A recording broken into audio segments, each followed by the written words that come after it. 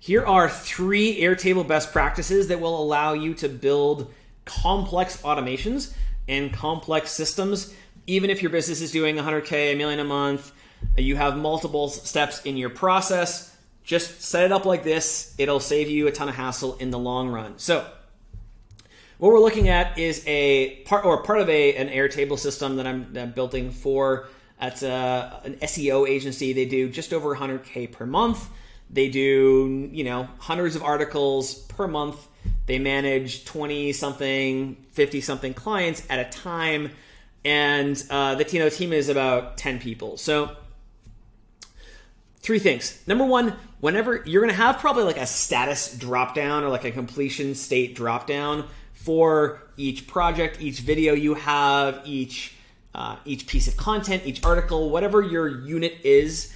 And a lot of people, what they do is they have a drop down that says like, to do, in progress, and done. Or, the editing is being done, the script is being done, the thumbnail's done, it's published, something like that, right? What you're gonna do instead, because you are smarter, is you're gonna put a number in front of the status, okay? So you see how it says, 1, 0, 0, 0, 1, 0, 2, 10, 11, whatever? Okay, so you're gonna put a number, a couple things. You're not gonna use a 1-digit number. You're always gonna use 2 digits. So 0, 1, 0, 2, 10, 11, something like that.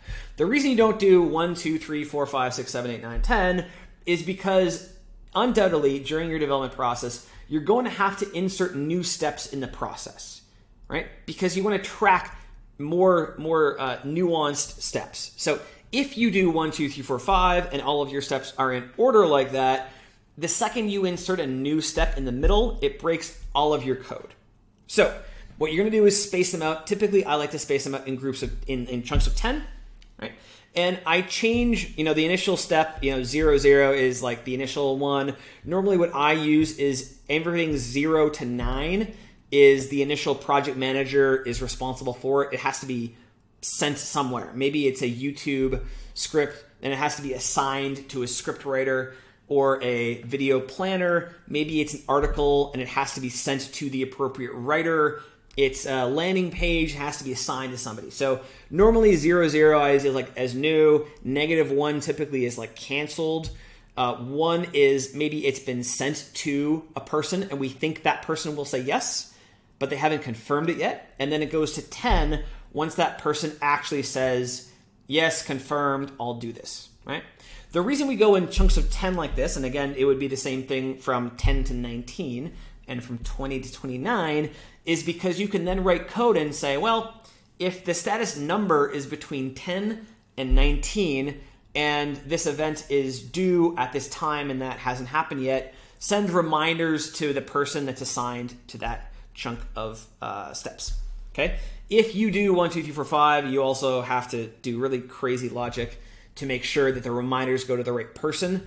But if you have this state like that, this just makes everything else easier. Your logic, your visualizations, right? You can have like a funnel diagram of this and visualize it and chunk it by groups of 10. It just makes everything else easier. So do yourself a favor, do it in 2-digit groups, chunks of 10. One of the things I typically do is I'll use the 9, 8, 7 steps for quality problems found in the next step. So if you have a video, you have maybe the video editing step is 1 step, and that video editor submits it for a quality check. So maybe 30 to 39 is the editing, but then 40 is the quality check. If the quality check passes, it goes from 40 to 50. If the quality check fails, it goes from 40 to 39, because now it's back in the responsibility of the editor, but it's already mostly started. So it's mostly done. This way we can track things like estimated workload really well. So do yourself a favor. If you set it up like this with the 2-digit numbers and groups of 10, your life will be 10 million times easier. The second thing you're gonna do is you're gonna have some messages to let the user know what to do next or what the status is of this particular thing. Maybe it's, we're waiting for some configuration to happen manually. Maybe there's some kind of error. So what I always do is I have 2 other columns, error message and status message. that sometimes the status message includes the error message. And the way I do this is based on an internal state number. So yeah, you could have status messages that are simply based on the text and have your code write text. The problem with your code writing text is that if you ever want to make your error messages or your status messages more helpful or add in intermediate steps, your code all breaks.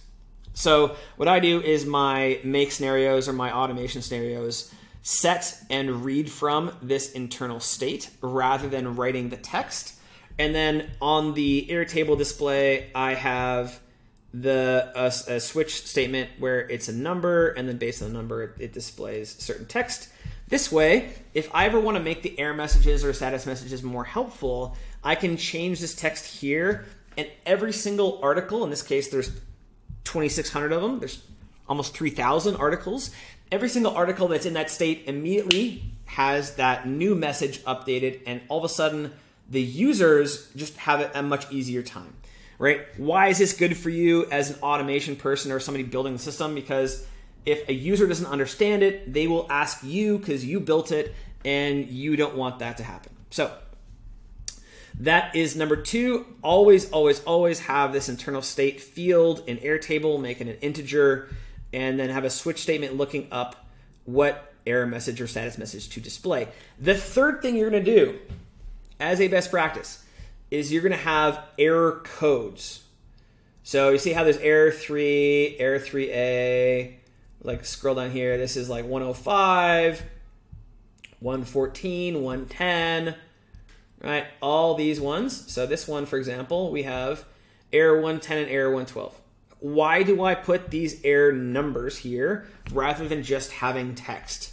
The reason we put the error numbers here, and you should do the same thing, is because you're going to have documentation for your users. Your users are going to go, hey, like this error happened and I don't know what to do. And this will especially be relevant when you have 2,000 articles produced through this system in the space of a couple of months. People will forget things. For example, there's 23 different error states or things that can go wrong in this system, right? This system is checking articles. So we're checking, is the H1 tag there? Are all the links in the article not pointing to 404? Are all the links or any of the links redirected to somewhere else? Do the links use the right anchor text? Is there one article in the group like missing? Like there's 23 different states here, right? Everything from like, hey, the Google Docs link that you provided like wasn't an actual Google Docs link. So if you only have documentation that's based on the error message, when you make the error message a little bit different to make it more helpful to people, all of a sudden your documentation is all out of date. So do yourself a favor, make an error code, and then you can create documentation that has more descriptions based on this error code, and you can change what pops up in here in terms of the message, the user, to make that more helpful. And when you do that, it doesn't break all your documentation. Your documentation is still helpful, it's still out of date, or it's still up to date. That's the one. So I hope you enjoyed this little Airtable tutorial.